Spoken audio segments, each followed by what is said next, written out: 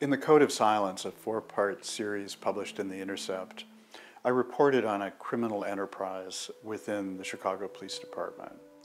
A group of gang tactical officers led by Sergeant Ronald Watts were major players in the drug trade radiating out from public housing developments on the South Side.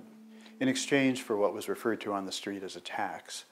they would provide protection to cooperating drug dealers from interference by law enforcement, target their competition, and they routinely framed those who refused to cooperate with their criminal ends by planting drugs and guns on them.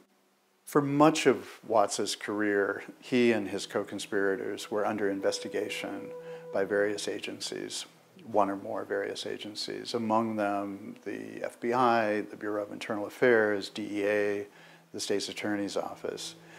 Yet, over more than a decade, these investigations yielded little. Shannon Spalding, an undercover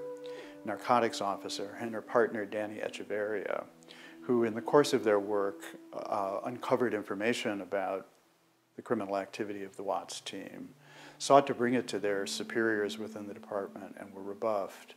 and went to the FBI with the information that there was something going on that warranted investigation.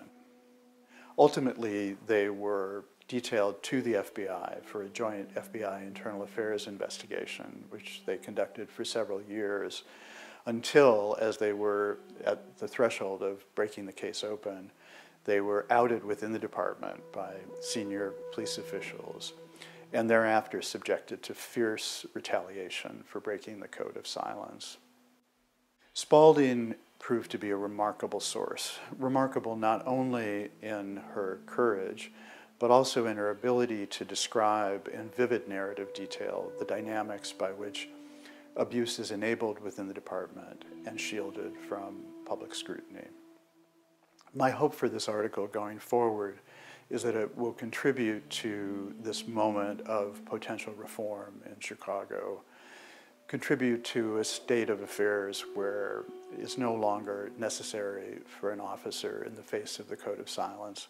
to be heroic in order to do his or her job.